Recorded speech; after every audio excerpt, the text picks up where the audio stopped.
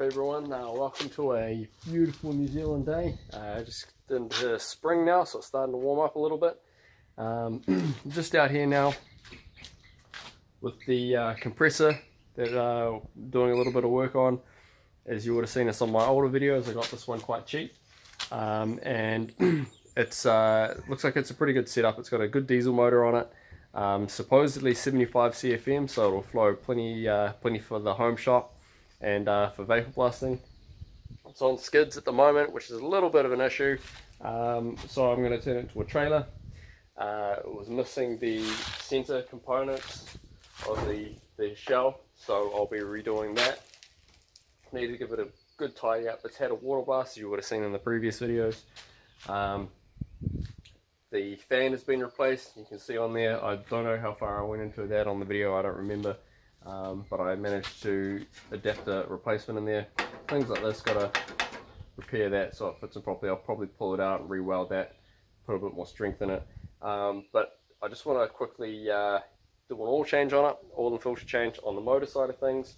I've got a new battery to put on it. I just wanted to get it running a little bit nicer before I go ahead and I do the service on the compressor side.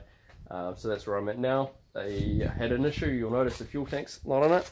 I had an issue with a fuel leak, so it's rusted through the tank from where it's been sitting. So I'll pull that. I've pulled it off now, and I'll just go through and I'll do the repair on that.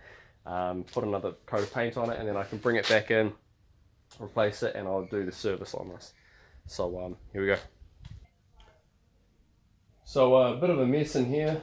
Had a few different things on, but I've just been in here. As you would have seen outside, we've been doing a little bit of work on the compressor, and I noticed it had a pretty bad diesel leak. So I pulled the tank out, and it was covered in these. So that's just a little bit of aluminium that's been cut up. And it looks like a ADOS epoxy glue or something that's been put on there. So pretty ugly. As you can see, I've been sort of chasing around with the TIG, trying to fill in all the holes. It's ugly as. I'm not going to grind them off. I want a little bit of extra material on here, just to try and prevent it from wearing through again. But I do have a feeling that I'm probably going to have to cut the bottom of this tank right out and weld a replacement bottom in. But we'll see how long it lasts like this. It's not too difficult to get out, so I'm gonna just put a coat of paint on this. We'll go outside, and then I've got to finish the service that we're gonna do on it, change the oil, the filters, and that'll be about it. So after that, I'll probably trailerize it.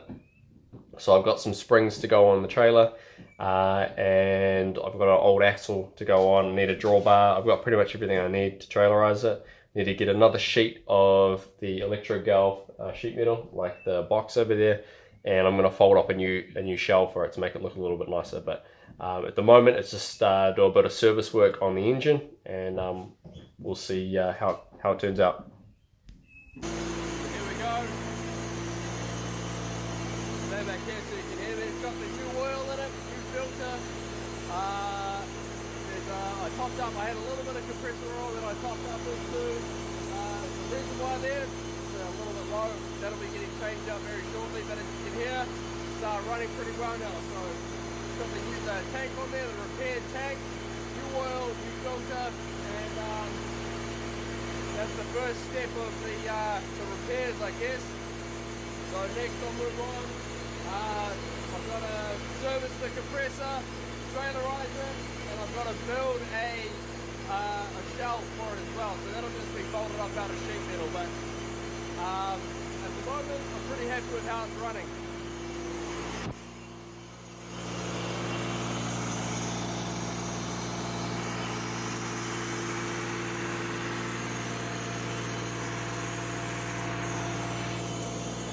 I've got to take the exhaust pipe as well.